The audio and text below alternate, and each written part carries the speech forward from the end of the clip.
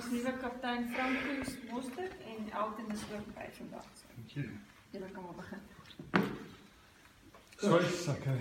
Go for it. Okay, maybe just before we get into the Sunwolves, you guys don't lose a lot of matches. This off the back of the Blues defeat, what has been the talk? Looking at this one, because I'm assuming the talks are now a little bit different, or does it all stay the same? You know, it's a great question. We said from the word go, there's hurdles ahead of us, and we're not going to. Hopefully, we clear all the hurdles, but we're not going to. Some of them we're going to knock down. We knocked it down. I don't want to go into that discussion. You know, we're focusing now already on Saturday, but it's behind us. So the whole focus is already on the hurdle in front, and it's a team that plays very good rugby, attracting. They're really analysing their game and they run the ball well. So the whole focus is straight away. In fact, we started Monday after 12. It was water under the bridge. Coach, with your changes to the team, some people would say you're taking the Sunwolves fairly lightly. Oh, no, none whatsoever. What gives you that impression, John? Well, the changes that you've made and so on, you've rotated half the team basically. Not really. If you look at that, we just sticking to a rotation policy. Okay. That's all we're doing. You know, the most of the apart from Warren, the spine is still there. We still have Malcolm, we still have Franco, we still have Ross and Elton, and we still have Bubus. So we stuck to the spine a lot. Okay, just obviously you've rotated the team with a view to next week maybe, and the week after that. Just talk us around the actual reason and that. Yeah, you know, we are resting a few guys. It's a very tough trip to the Argentinian guys next week, and you know, when the guys come back, you've got to recover quickly for the Crusaders. So the idea was Jacques van Rooyen and Andries and Kyle to rest those kind of guys. Who's the other one?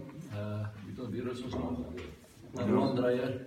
So we're resting those guys just with a you know, all part of the plan there. But definitely not underestimating anyone. We can't win this competition.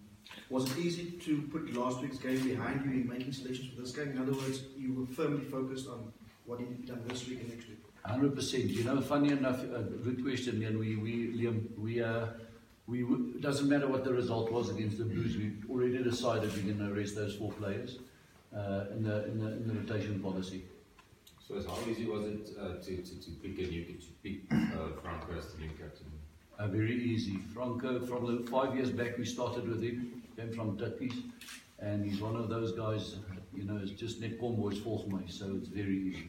He's very inspirational. He runs the lineouts in any case. And yeah, he's in our leadership group, and with Elton's backup as a Springbok number 10, it's really easy in transition, and well deserved. So just to get back to the team, Rowan, at number 14, you're excited about the shift? Very. He played a bit of 14 in England as well. The try scored down the touchline, he was, you know, standing out wide. Not the reason why we picked him there. but yeah, he's fine, you know. I believe the modern game, we discussed it this morning, if you're 13, many 13s can play 14. You know, we've got guys who can play 9, 10 and 15. You can play Elton 12 anytime. If you're a footballer, you can slot in. So we wanted to do it earlier, but he was still injured. So it's a great time to give Sylvian a rest. He played great rugby up to now and let Trokkie run in there. And then Swys, Len was saying, just tell us a bit about him and your thoughts and expectations around him. We are very excited about him. One of our youngsters from Monash. He's a bit in the mold of old Petrie Vandenberg, between him and Warren Whiteley. He's a leader, he understands the game. He did very well in the age group level, so he deserves a chance, definitely. Franco, from your side, congratulations.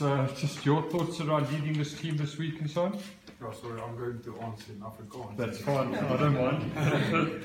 Ja, yes, soos ek sê, eerstens is dit 'n groot voorreg om kaptein te wees vir die Leeu's. Daar is nie waar van dit nie. En soos ons gesê het, ja, ek is baie opgewonde. Ouens soos Elton en Lionel en Malcolm en Bubus om jou en Ross, is dit so maklik. En ons ran in elk geval die show saam mekaar. Ons is nie individueel nie. en ons maak die besluite net saam. Franco, was het vir jou lekker om 'n bietjie flank te speel vir hierdie tweede helfte teen die afspeel? Wat is die groot verskil tussen flank en slot vir jou? Ja, dit as die coach Swys het al 'n paar woorde gespreek en koppe gestaan vir oor, maar mense is eintlik bevoorreg om net te speel. Ek dink jy worry of jy om waar jy speel nie, maar ons klomp laaitjies wat wens hulle kry kans en ons ouens wat hard werk en hulle kry nie kansie, so ek dink jy gee om nie, maar op jou vraag is 7 is nie regtig 'n groot verskil as 5 nie. Is maar dieselfde rol, is maar net bietjie waar jy nie in die hitte is van die game nie, maar ja, dit is nie 'n groot verskil nie. Geniet jy dit also? Ek geniet dit ongelooflik baie. Wat is die lekkerste van 7 speel en wat irriteer die meeste? Die lekkerste van 7 speel is jy kan meer met die bal hardloop en bietjie meer gesig wys daar op die TV, maar die slegste ding van 7 is definitief as jy kan nie meer om die ras gaan om die tackles te maak, jy moet blind bly en sulke goedjies. Enige spesiale wenke van waarin oor kapteinskap te doen? Jessie, ek moet sê, ek is baie hartseer eintlik oor Wazza dat hy seer gekry het en ek is regtig so geëerd om dit van hom af te vat en hy het my baie hierdie week gehelp en hy het vir my gesê sy bly net rustig en dit gaan glad nie impak maak nie, want daar's klomp ouens om jou wat al klaar wat paadjie al gestap het en ek moet dit embrace, so hy het dit regtig goed gedoen. Elton, from your side, you've played in Japan and that, and you must know some of the players who played for the Sunwolves, and you've played them for with the Lions now a couple of years. What are you expecting, and have you seen an improvement in them, and so on? I think the biggest difference for me, what I've seen, is that they've taken a lot of overseas-based players from the normal Japanese players. But yeah, I think the fundamental stays the same, like getting out of the line. They like to play in your face, especially when we have to defend. They like the ball in play. They don't kick quite much, but maybe we'll see something different this weekend, so we'll have to be prepared for everything. Would the Blues have been a good warm-up for a team like the Sunwolves? I mean, they would be similar in a lot of ways. Well, it's different because the Blues is behind our back, so we've got a different challenge that is lying ahead. I think it's quality the Sunwolves side, it's not the past. So we're going to have to be well prepared and ready to go for Saturday. So is jammer om te vra om net 'n paar vrae Afrikaans te herhaal. En moes spesifiek jong van Engels. Net kortliks, wat is die verwagtinge van hierdie span wat hier naby kom en wat het hulle wysig geword uit die nederlaag teen die Blues? Ja, ons wil net by ons prosesse hou. Soos ons maar altyd sê, dit is nou al 'n cliché, maar ons het wat ons gevind het teen die Blues het ons die laaste 20 minute nie by die proses gehou wat ons gewoond is aan en doen. So ons het beslis wys geword wat dit betref. Daar's tye wat jy miskien wat jy moet uitwerk, speel jy daar by hulle of hou jy die bal en ons moet nog net daai balans reg kry, maar ons het met die span goeie meeting daaroor gehad en ons het ooreengekom en wat ons wil doen. Die verwagtinge van hierdie span van Japan, wat gaan hulle uitkyk? Hulle gaan ombring, een ding van hulle, ek weet nie of julle laas jaar gevolg het nie, ek dink hulle het gedrol met die Stormers en hulle die bulle gewen, net wanneer jy dit nie verwag nie, so hulle is typies in hulle karakter, Japaneese karakter, soos ek nou by Elton en Sous hulle waar was, hoor, hy man hou nie op nie, so die game is nooit verby teen hulle nie, en hulle is 'n karakterspan, en hulle hou aan speel, en hulle dra die bal. Ek wil net vra dat jy het veranderings gemaak, jy is onder geen omstandighede besig om hierdie besoekers te onderskap met jou veranderings. Ja, ek wil nie eens die naam noem nie. Ons het by die huis verloor en ons almal weet dit, ons mekaar in die oë gekyk. En dit maak nie saak teen wie ons die naweek eintlik speel nie. Dit gaan oor ons en ons supporters en julle en die ouens wat agter ons is.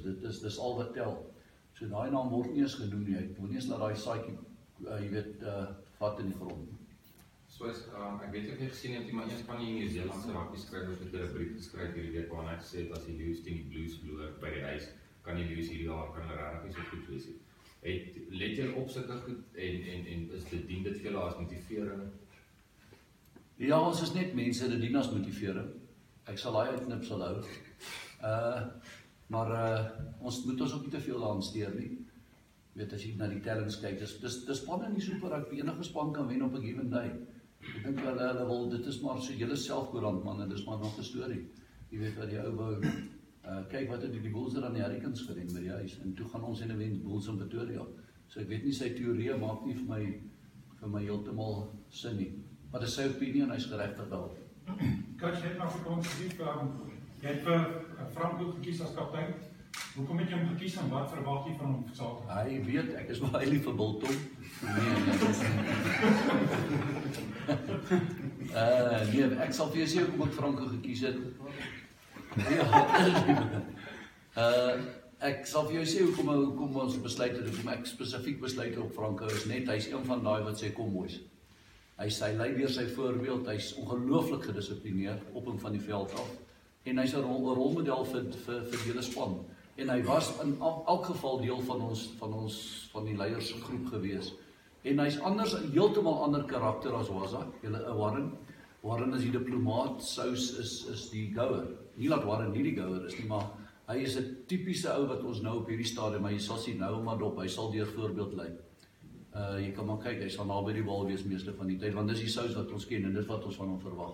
En hy hou ook van die druk wat as jy dit op hom gooi. Ons het agtergekom in die vorige jare al, as jy, toe Akker 3 jaar terug vir hom gesê, jy doen nie lyn staan, het hy dit soos Engelsman sê embrace. En hy het heeltemal die ouens het van hom afgefeed. So, dit was 'n natuurlike keuse om vir Sous te kom bel en sê, ek wil jy moet asseblief die span vir ons lei. Franco, hoe sal jy jou kapteinskap opsom? Jy wil met die skeieregter praat, of hoe voel jy, wat is jou leierseienskap? Ja, nee, ek dink ek het, my vrou het altyd gedink ek is 'n leier, maar ja, ek is nie een van daai ouens wat regtig praat baie nie. Ek sou eerder wil doen as sê. Ons het 'n ding wat sê, talk is cheap, money buys the whistle. Whisky, sorry. Ja, so van my af sal ek maar net, Elton sal ook met die ref praat, en ons het ouens wat met die ref gaan praat. By my werk is maar net om te link met Elton en met die forwards en net die goals deur te kry. As ek net vraag Afrikaans kan jou kan nee, ek weet kort is, ek wil nog opvolg op wat waaroor hulle tans praat oor die afwesigheid van Warren Whiteley. Is dit 'n groot verlies vir julle? Ek vra obvious vraag, is dit 'n verlies vir julle? Hoe goed sy verlies? En na die verloor in die Blues nou, hoe moet julle hulle kop en nou weer aanskakel vir die res van die kompetisie nou? Ons het by mekaar gekom maandag en ons is eerlik mekaar en ons het die Blues ons coach gesê 12 keer afgesluit en ons het baie goed uit daai game het geleer wat positief was vir die span vorentoe. Maar dan gaan op baie tougher games kom en was is altyd 'n groot verlies in die manier van hoe hy die span lei en sy werketiek op die veld en sy leierskap af in die veld ook met die jonger manne so. Ons gaan was 'n mis, maar dit gee weer vir ons 'n geleentheid om te sien wat Swys bring en ons as leiers om te sien of ons regtig die span lei en dan obviously as verskillende rolle so lekker challenge wat voor lê. En jy weet jy is vra oor jou ervaring in Japan en wat jy weet van hierdie besoekers wat hierdie naweek net so Afrikaans. Ek het 'n paar veranderinge gesien wat baie meer Oorsese spelers gekies in hulle Sunwolves groep as jou tradisionele Japaneese groep. So dit gaan 'n bietjie verskillend wees met lappies wat by die bulle gespeel het met Willie Britt wat hier by ons was. Hulle het 'n paar Nieu-Seelandse spelers ook, maar hulle het ook Japaneese spelers wat ook langs op rugby gespeel het vir die laaste 2 of 3 jaar sal hulle gespeel het. So dit gaan 'n verbetering as 'n Sunwolves span wees as wat ons laas jaar sover gewen het. So maar alles gaan oor ons. Want die hele week was oor ons en ons voorbereiding maak seker dat ons reg is vir Saterdag. Swys, can I just ask you about next week now? I know you don't want to look too far ahead, but in the last year and the year before, the team that went to Argentina was a weakened team, if I can use that word. What are your thoughts around that this season? Yeah, Jock, no, we got to go full strength, but still with our plan, with our rotation plan. So, but we want to go, most probably, depends on what happens this weekend, but most probably, those 4 guys, those 5 guys that we're resting is with purpose, you know, that we can fly them over with the team. Yeah, does it answer your question? Well, might you then leave some of the guys who are playing this weekend, maybe like these 2 guys at home, or haven't you decided yet? No, I won't. I don't think we leave these two at home at this stage, unless they're not playing well enough. Then we might just leave them at home. Yeah. So yeah, Jock, to answer your question, as Alton said, someone's got to stay behind, and the guys are accepting the rotation policy. But I think what the guys that buy in, and maybe that'll help you a lot with your question. What the guys that buy in, all 37 that we're going to rate, there's definitely going to be rotation. There are guys in the team that's maybe not in the front line, and they might get a chance off the bench now and then to blood them. We must remember we're busy with a long-term process as well at the Lions. We've got under 19s and 21s that did so well. So we can't just look at right here. We've got to be a bit broad-minded in that sense to make sure that we blood youngsters. What happened with our Chiva now, Annalyn Massain, and AP as a youngster was sort of was our plan, our POA to blood him, but he just took every chance, and he's now a starting lineup guy. So there are certain guys. It's easy to hide behind rotation policy, but we are trying to do a rotation basis policy because it's long competition. And last year we had easier games, and all due respect, this year you don't have it, When are you going to fly out and that? And are there any things that you've learnt over the last 2 seasons that you might be doing differently this season? Yeah, no, look, it is a tough trip, but we're going to fly a bit later. We'll be 2 or 3 days there, and then play Saturday, come back, and then we know the Crusaders are waiting for us in South Africa. But that's all part of the challenge, and that's all part of our planning, how to use players and how to rest them. So it's on that. On the rotation part of it, has the plan sort of been brought forward now because of the injuries to guys like Yaku and Waza? The plan was always to give Waza somewhere a bit of a break, and not to say that it would have been this weekend, but same with Malcolm. We've got to look at Malcolm as well. We've got to look at, he's the kind of guy he doesn't want to break. He flourishes the more he plays. Same with Elton. If I sub Elton, it's really to give another guy a chance, but we're still sticking to rotation. That doesn't change. Elton, if I could just ask you, the Sunwolves considered a side that concedes a lot of points. How do you guys fight that temptation to not lose shape on attack and try to score, I suppose, of first phase? I think we're going to have to be more clinical when we carry the ball or when we be on defence. We just have to focus on us and do what we have to do. We've got a lot of challenges from the coach, and it's for us to respond on the challenges. How does your role then, because you run the show at the back, what are the things you're kind of looking out for, or the red flags that you're like, hang on guys, let's be more patient here? Obviously they're a bit different in terms of when I've played in Japan, they've got a lot more line speed when we have to attack, so that's something we're going to have to adapt to. We're going to feel a little bit more pressure from that point of view, but we have to be clinical because they play turnover ball, they'll punish you. Any more questions? The Sunwolves against Sharks with Andre Estes at 12, he really bashed up through the middle a few times. They made a few yards through the middle. Is that maybe a strategy with Ruan also coming up from the wing with him and Harold there running off Elton and Ross to try and gain that advantage through the middle as the Sharks also did? Thanks for that one, we might use it. It's a good strategy. No, we'll it's one of the ploys, yeah. But the big thing why he's laughing now, we do try and attack in hide space. Often there's 5 spaces, that's always, one of the 5 is always available, and the decision makers must decide which one. So it's not really just that, but to answer your question, Vera as Troki is a guy that you can use him to get over the game line, definitely. So the Sunwolves have quite a dynamic back. I mean, really, they're quite mobile around the taboos. How excited are you for that battle? It's probably a different kind of battle that you've faced throughout this season. Is it a forward battle that you guys embrace?